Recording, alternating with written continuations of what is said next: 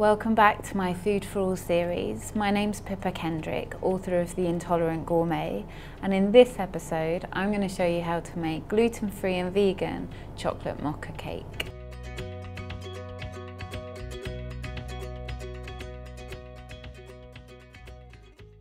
This is a wonderfully decadent and gooey chocolate cake. It's perfect if you really like the combination of chocolate, coffee and walnuts.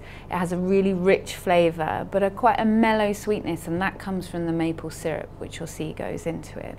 So we begin the recipe with some gluten-free plain flour, and into this we've also got some baking powder, some bicarbonate of soda, and of course lots and lots of cocoa powder. So we sift that into our large mixing bowl.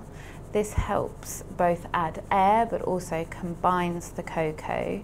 And into that we add just a little bit of a pinch of sea salt. Now, sea salt really works in chocolate recipes. It helps bring out the intensity of the cocoa. And then on top of that, we've got some toasted and then chopped walnuts. We roast them first, it brings out the nutty flavour, and then we chop them up into little bits. So mix that into your flour, and the reason you do that now, because you want the walnuts to be coated in a little bit of the flour and cocoa. This helps stop them sink to the bottom or get stuck in one part of the cake. And then next, we're going to put our liquid ingredients in. For a full list of the ingredients, just check the description box. We begin with using some sunflower oil. You could use rapeseed or even coconut. And then we've got some dairy-free milk. I'm using almond, but you could use rice or soya. And then we've got some coffee. This is freshly made. Make sure that it is freshly made. It makes a difference to the flavour.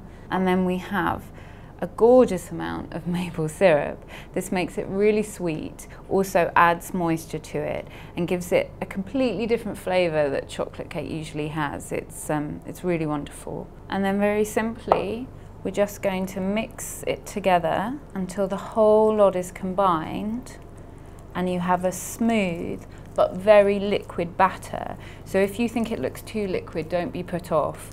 It's the nature of the cake. Simply pour the batter into your lined and greased baking tin, and then it goes into the oven at 170 for around 45 minutes. So the chocolate mocha cake is out of the oven. We've left it to cool, and then we've dusted it liberally with icing sugar, and you're ready to serve.